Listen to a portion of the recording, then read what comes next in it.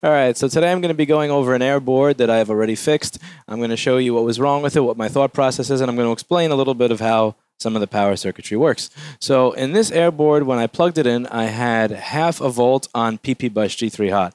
So I'm going to open up the schematic here so that I can show you where I find the list of voltage rails and how I have any idea what the hell I'm talking about or what I'm looking at. Because one of the first problems a lot of people have is they have let's say you have a multimeter and you know what it is, how to look for voltages and how to measure voltages, but you don't know what you're actually supposed to be measuring or where you're supposed to be measuring it. That's a big problem, and that's what this document here is for. That I have to go onto a Russian forum and give them lots of money in order to get, because there you actually get this shit from the manufacturer. There they actually tell you how to fix their own fucking products. No, that would make life easy. So I'm going to scroll here. Here we go. So this page is called Power Aliases. Now, as I've explained, everything on the Airs and the Retinas is more miserable than on the regular machines. And that's even down to the schematics, because on regular schematics for regular old A1278s and A1286s, you used to get this print. You used to get this whole list on page 1, 2, and 3. Now you get it on page 62. I mean, not at the end, not at the beginning, and on page 62. This is the first place you should look when you have any problem with a computer not turning on. The first place. Page fucking 62. So yeah, airs are just there. So PP bus G3 hot over here, it says, is supposed to be 8.6 volts. I measure it and I get half a volt. Now, one of the things I've talked about in many, many other videos here is about the one-wire circuit. So in order for this to turn green, in order for this to actually do any communicating with the computer's SMC and for the SMC to communicate with the charger so that the charger can turn itself on, you need the one-wire circuit to be working. And the one-wire circuit works off of the PP3V42 power rail. If you watch my one-wire circuit video, you'll understand how that is. I checked the PP3V42 circuit on here, and it's 0 volts. So one of the things that I did was I looked around the 3.42 volt power area, and I noticed that there was one resistor that didn't look the way that it should. So let me just bring that up here into the microscope. And unfortunately, I have already fixed it, so you're not going to get to see what the old resistor looked like, but well, what are you going to do? So right over here, this resistor had a bunch of brown on the other end.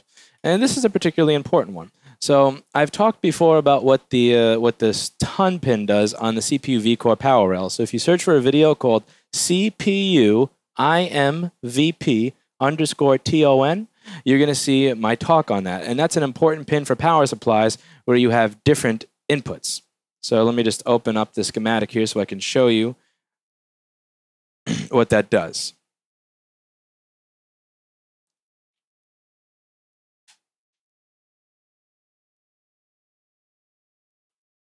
So let me explain how this works. Every power rail in the machine has a single input. So for example, the 5-volt power supply comes from the 12-volt power supply. The 3-volt power supply comes from the 12-volt power supply. The CPU vCore line comes from either the 5 or the 12-volt power supply. I forget. They all have inputs that are the same. So the switching power supply knows exactly how often to do the switching in order to get your desired output. This power supply here, the PP3V42_G3 hot power supply, this one has to turn on first. Remember, this is the one that's going to turn on the SMC and also other functions. This needs to come on before anything else. So if this needs to come on before PP bus G3 hot comes on, and let's say your battery is dead, so you don't have PP bus G3 hot, you need this to create it, this has to come directly from the 18 volts from the charger. Because again, this has to come first. The charger is going to create PP bus G3 hot, but in order to turn the charger on, you need PP3V42 to be present, which means you need to turn this on directly from the 18 volts over here. So if that's the case, you're going to be getting power in directly from the DC in rail. So over here, you can see this is the direct 18 volts. This is the direct 18 volts coming from the charge port. So over here, that's the charge port, and then it's coming through here, to this chip. So this chip is going to turn the 18.5 volts to 3.42 volts. Now, let's say that we don't have the charger plug. Let's say we don't have the charger plugged in. Let's say we have a full battery. Then this chip is going to be getting its power from PP bus G3 hot. Remember, in order for the computer to create PP bus G3 hot, which is the 8-volt rail for the entire machine, the charger has to be plugged in. However, if the battery is present, the machine itself is not going to be creating that rail. It's simply going to be running off of the 8 volts that's already there in the battery. So in that case, we're going to be getting power to create 3.42 volts from the battery. Now, this chip is going to have to switch at a different frequency if it's turning 18.5 volts to 3.42 volts. It's going to have to switch less often than if it's changing 8 volts into 3.42 volts. So how does this chip know how often it's supposed to be switching? What tells it? Well, there's the ton pad on the CPU V-Core chip, on that Max chip that I was talking about in the other video. And here, it's this SHDN over here. So right after this diode, there's going to be either 18 volts if we're powering from the charger, or 8 volts if we're powering from the battery. That's going to go to VIN. But also, it goes to this little pin over here. And if I search for this chip, I'm pretty sure we'll be able to find a PDF that tells us that this sets the switching frequency. Because again, we already have voltage input. Why would we need another input from the same place? Well, that is to set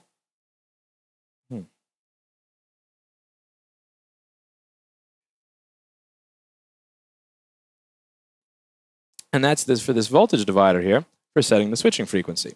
So R7080 is what was blown. So we're going to search, and this is one of the things I really encourage you to do, because keep in mind that the people who were doing this a long time before you, they didn't have Firefox, they couldn't hit Control-K and just look all this stuff up instantly. Now there's a good chance that we're not going to find a data sheet.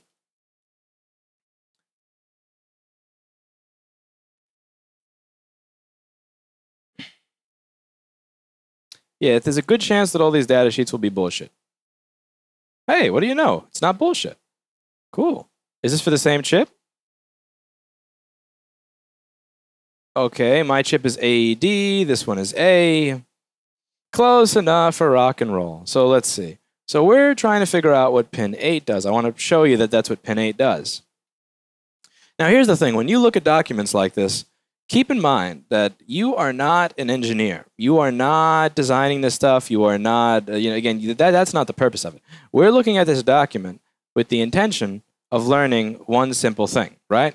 That's the only reason that we're looking at this. So this, I don't care about feedback voltage line regulation or switch VCE SAT. No, get the, I care about pin out. That's what I care. What do these different pins do? That's the dummy section of the document. That's what we're looking for. So let's see if we can find the dummy section of the document. The dummy section of it is where they pretty much list the pins and they tell you what each one of the pins do. And most data sheets have that. So here we go. So we're looking for which SHDN. The SHDN pin is used to put this in shutdown mode.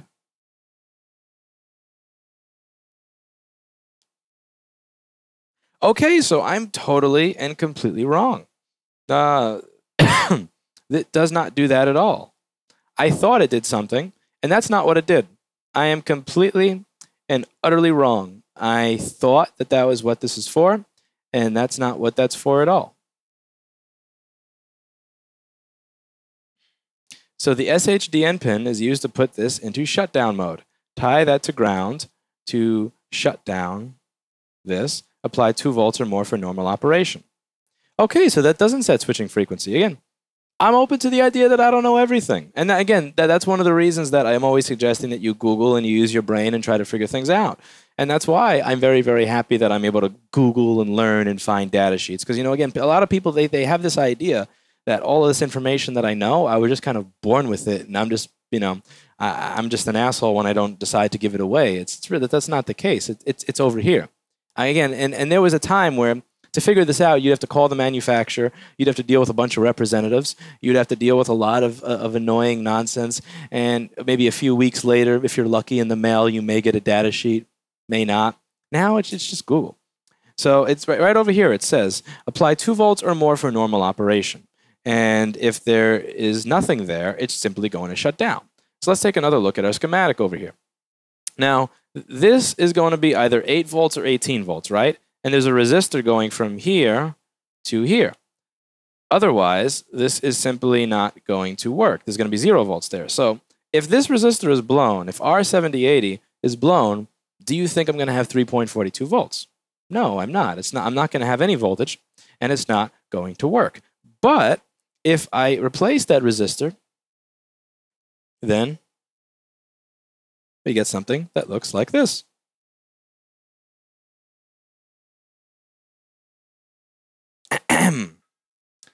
The new Airs do this stupid crap where it turns on, then off, then on, then off, then on, then off, then on, after you take the battery out or something, and then plug it back in. But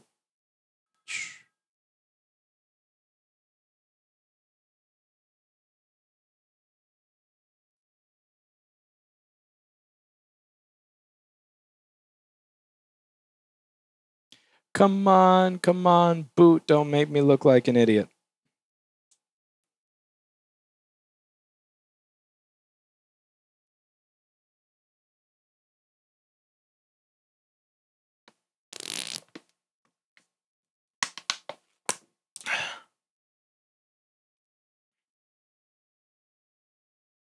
Yeah, I don't need you stalking my customers, but needless to say, we're good. One of the things I want to get across here is knowing how to go down the right rabbit hole. So the problem here, again, I had 0.5 volts on PP-T3 hot. Now, what a newbie is going to do is look at the schematic and see that that was the first voltage listed on that page, and they're going to go, oh, I need PP-T3 hot to be 8 volts. And they're going to start trying to figure out why PP-T3 hot doesn't work. They're going to look at that circuit, so they're going to look at what creates it. If they're smart, they're probably going to go to U7100, and they're going to search this area, and they're going to measure, and just look at how much stuff there is to measure in this area.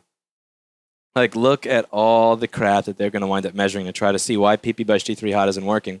And this is what's called, again, this is going to become a rabbit hole to hell for this person, because this entire circuit works. So I know that I need 3.42 volts for the one-wire circuit. I know that I need the one-wire circuit to turn on the charger. I know that without the one-wire circuit working, that this chip over here is never, ever, ever going to do its job. I know that. I know that the one-wire circuit communicates with the SMC. I know that the SMC communicates with this chip. And I know that because in previous schematics, this was made just a little bit simpler. So if I were to go to an older board over here like this one, I'm going to show you how I first figured out how this worked. Because again, I didn't know what one-wire protection worked. I didn't know what power supply turned on worked at first. I didn't know that one thing turns on the other. A lot of people just kind of think I'm born with this information, and I'm really not. It's not like I went to a school where they just explained this to you. So one time I just said, you know what? There's no power. Let me look by the MagSafe DC power jack. And what I noticed is right by the MagSafe DC power jack, there's this little line called Adapter Sense that talks to this chip. And this chip is powered from this one based on this little logic gate over here. This little logic gate comes from the power supply for PP-T3 hot. If the PP-T3 hot power supply doesn't work, it's never going to allow this signal to be high, which will never turn this on. See where it says VCC over here? That means that's power input for a chip. So like here they call it VIN, here they call it VCC. Who really gives a fuck? I'm telling you that's what it is, and just believe me. And so that's going to send 3.42 volts to here for this to work. So this has what's called a bidirectional data line with cis1 wire. So that data line is actually created. See this little resistor over here? That's a pull-up resistor. So that pull-up resistor is going to allow a data line between the external source of adapter sense coming from your adapter and the internal source, which is cis1 wire, which communicates with the SMC, U4900, the System Management Controller. So I would just think to myself, why is it that the SMC wants to talk to the charger? Oh, that's a System Management Controller. Oh, that controls charging and looking at the battery and things in the system. Oh, maybe it wants to talk to the adapter to tell it to turn on. And that's when I figured out that let's say if this has water on it and this little line is missing, this PP3V42 is missing, that this logic gate is not going to work, which is not going to send power through over here, which is not going to allow this little pull-up resistor to create the data line where this over here, adapter sense, can talk to the SMC, and it's not going to work. On this newer system, it's a little bit more difficult because you don't really have that direct connection. Because again, I can read this till I'm blue in the face unless it's right next to one another and I have a reason to think that something is true. I'm not going to just jump to that conclusion. Is all that information in the schematic? Yes, but it's not there annotated. It's not there in a manner where I can really read it and gain a good understanding of it. So when I'm on this part of the schematic, here's one of the things that I want you to be thinking. Here's kind of the mindset that I want to be teaching you to be in.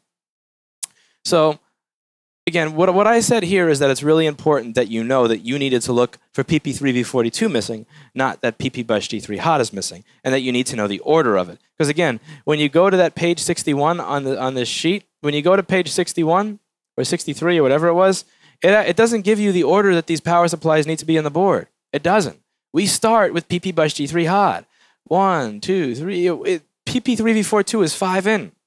If this made any goddamn sense, this thing over here would be on the top. This would be listed in the chronological order that the power supplies need to show up. So PP-G3 hot is missing, and PP3V42 are also missing.